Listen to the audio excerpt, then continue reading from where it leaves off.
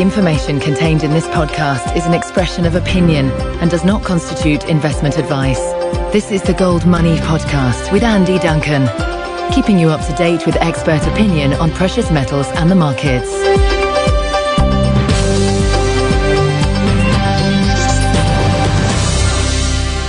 Hello, good morning, and welcome to this Gold Money Podcast with me, your host, Andy Duncan.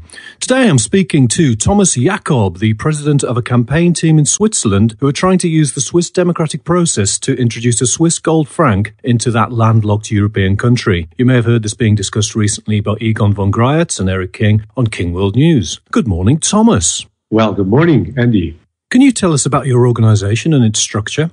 Gladly. I am the initiator of the idea. It's been 2 years since it got introduced in Parliament. That's when it really got started. I'm the president of the association that we founded after the parliamentary process took hold. It's a year and a half ago. My vice presidents are Dr. Luchsinger. He is a mathematician in Zurich University. Then Dr. Karl Zweifel, he is a medical doctor. Then we have Mark von Rohr, financial specialist, Dr. Pamini, an economist, and Dr. Ledois, also an economist, and then Maurizio Galli for IT, and my wife for the money as for the moment. These are the board members. These are the main key players now. Do you have any political representatives at all? Yes, we have the Monsieur Luchsinger and Paolo Pamini and Mark von Rohr. They are from the FDP, that's a center party. And then we have Zweifel. He is from the Swiss Popular Party, the main opposition party. So we're well established. What actually is the Swiss gold franc? Can you tell me what it would look like if you got this through the Swiss democratic process? The coins themselves, we envision that they are standardized by the government. So the government establishes what form and what gold content they shall have, but private producers shall then produce them as they see fit. And the special thing about it is they should be in gram, they should be easily recognizable and easily understandable, starting from 0.1 gram of gold in the center of normal coins, which will make them available from like $5 onward up to whatever. So they're not going to be in ounces or half ounces or anything? It could be ounces also. The smallest one needs to be really, really small and inexpensive and easily understandable. Since ounces are not familiar in Central Europe. Can you tell me why you started your campaign 2 years ago? I discussed the idea the year before it got introduced in Parliament, and then a member of Parliament approached me and said, I'd like to introduce the idea in a politically concrete form as a parliamentary initiative, and that's when it got started. So what drove you to initiate this campaign in the first place? I've always been interested in economics and in fundamental ideas of economics. And of course, gold, money, of course, is a topic that's very prominent nowadays. And gold is a very interesting part of this discussion of the monetary system today. And I just had this idea of, like a parallel currency introduction of the gold standard again. And that got a very good reception on the political level and on the intellectual level, and that's why I pursued it. Many people around the world might be unaware that Switzerland is like everywhere else in having a pure fiat money currency backed by nothing. The Central Bank of Switzerland, the Swiss National Bank, also has a policy of pegging the Swiss paper franc directly to the paper euro, supposedly to help the Swiss export and tourist industries. It also has a near-zero interest rate policy, like many other central banks. Why do you think the Swiss National Bank abandoned a centuries-long successful policy of a strong Swiss franc? And what effect is this monetary policy having on Switzerland?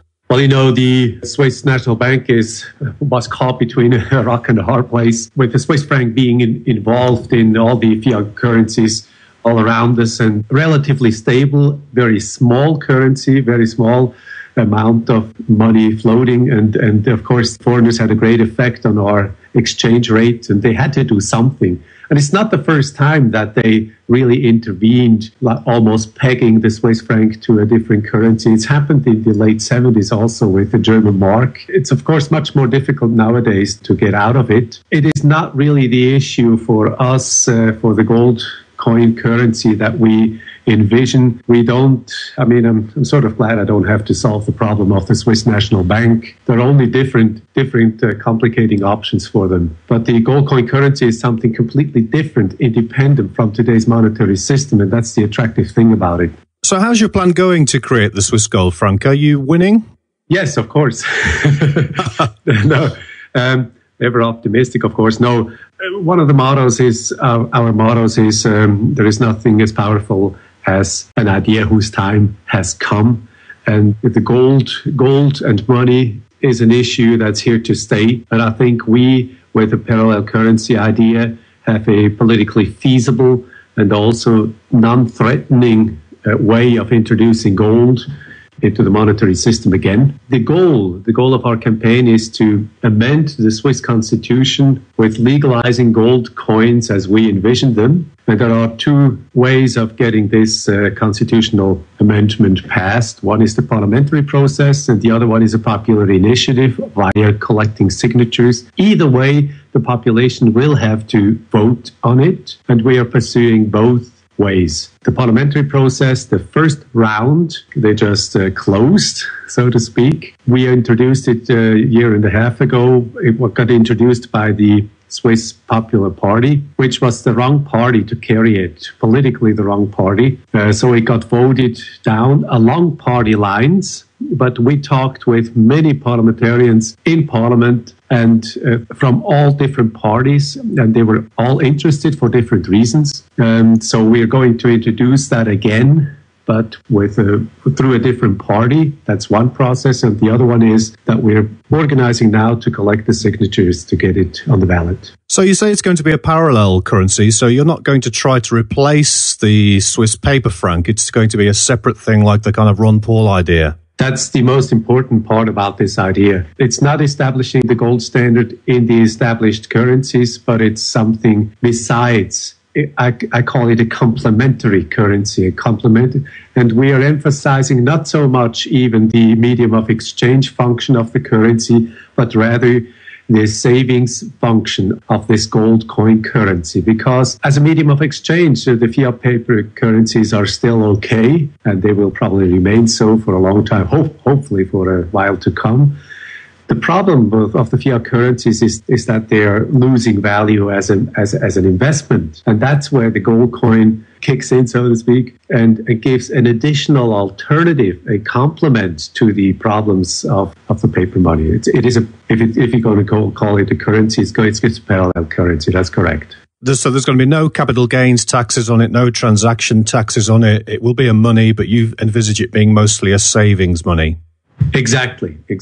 Because the paper money is okay for daily transactions. It has the problems as a savings, as a means for savings. And of course, if the paper money remains halfway decent for daily transactions, they will run in parallel. And it's easy to envision that they can run in parallel. If we can have a time frame for this, if you keep being successful as this democratic process rolls out, how long will it be before we see a Swiss gold franc? Well, it's going to depend on three factors. On the one hand, how the established paper money develops, whether it gets worse or whether it gets better. If it gets worse, obviously the interest will be more intense. Then it depends on publicity that we get. That also depends on the first factor. And then, of course, it's always a matter of money. If we have enough money, we can collect the signatures rather quickly. If we have to do it grassroots, it takes longer. Now, as time frame, the most optimistic, if somebody came today and said, how much money do you need to collect the signatures within 2 months?